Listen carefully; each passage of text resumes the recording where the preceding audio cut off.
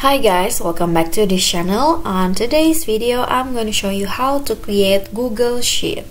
So here I've already opened my Google Sheet in the docs.google.com/spreadsheet. So I'm going to show you two ways to create a Google Sheet. So the first one is when you open this page or this website, you can just click on the plus icon here and it will start a new spreadsheet with a new blank spreadsheet like this.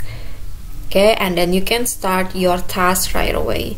But you can also add a spreadsheet through the template gallery. So for example, you want to add to create a to-do list or the annual budget like that. You can just click on the one of these template that you want to use. For example, a to-do list. Just click on the template and then it will automatically open, and then you can just edit the template as you like.